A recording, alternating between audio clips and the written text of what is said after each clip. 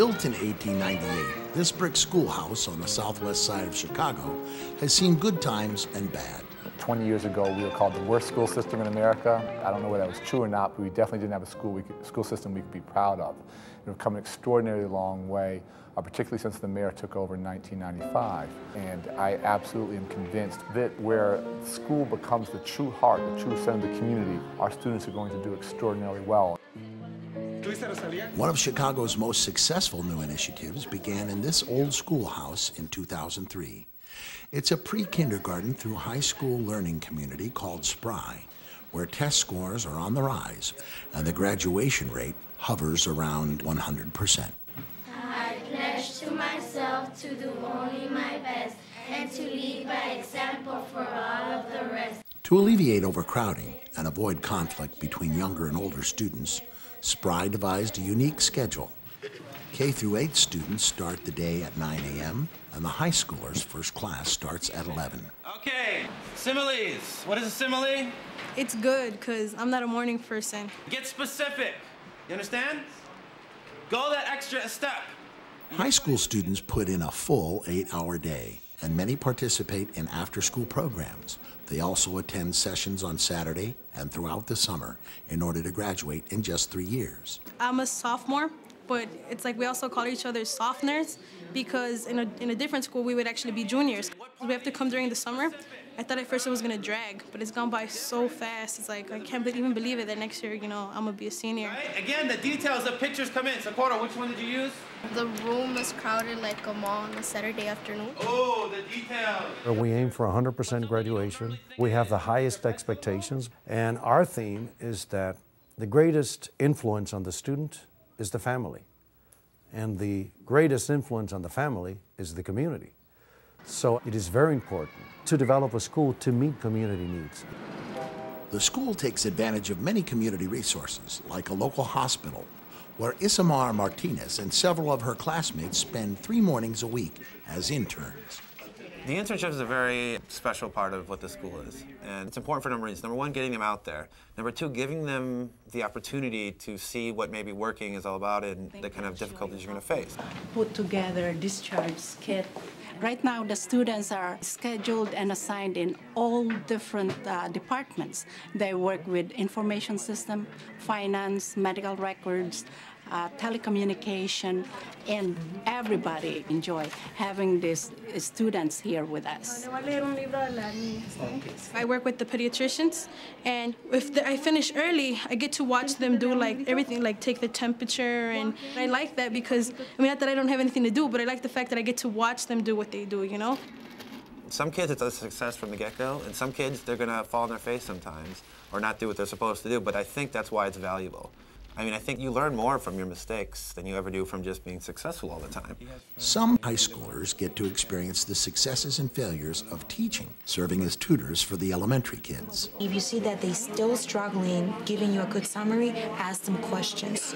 It has been so helpful, especially with the newcomers. They enjoy it because they could relate to them and they know their language. They're also bilingual. Who wants to keep reading in the third paragraph? Go on. And I noticed that as soon as they start working with the high school kids, you get more interaction, you get more involvement, so they enjoy it more. Sometimes when we describe our model, some people ask, you're going to have high school kids and elementary kids together? That's not a good practice. That's not safe, That's why we have high school separate.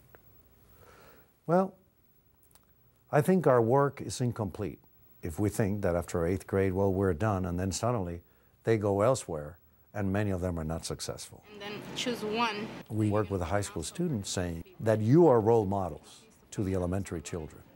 You represent what they would like to be. So there's an added degree of personal responsibility to this.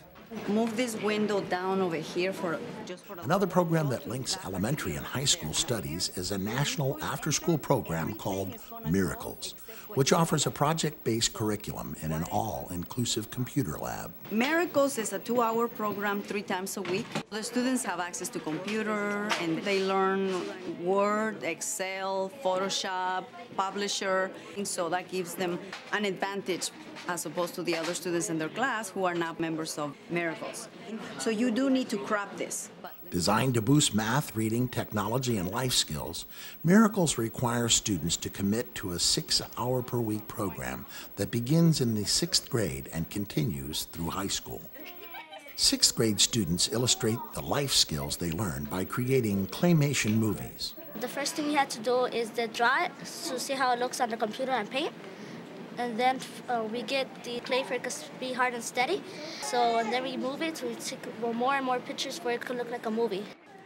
This movie illustrates the life skill, friendliness. So he's walking, and then he falls down, and then he sees that he's fall, so he picks him up. It's the person that helps another person without asking. So then that's our life skill. Right. How many pegs does it have? In 7th grade, they build Lego robots. Basically, I just kind of watch that they don't get sidetracked, or that if I see that they're stuck, just kind of guide them a little. Because the beauty of this program is that they can be creative with it. The Miracles Lab also serves the community with adult literacy and computer fundamentals classes offered on Saturdays. It's just one of the many out-of-school time offerings at Spry. By partnering with agencies like the Boys and Girls Club directly across the playground, Spry offers everything from adult math to computer science and salsa. Spry has become the fulfillment of its principal's dream, a community where learning happens everywhere, all the time, and everyone has a stake in it. This trilogy of school, family, and community is very important. Because if you take a look at our school and you see the potential when they move to the local church, to the Boys and Girls Club, when they go to their homes, and the message of education is reinforced, then the opportunities for success are greater. I think it empowers us. And we know it's extra work, but we have to share the work, and that's what counts. For more information on what works in public education, go to edutopia.org.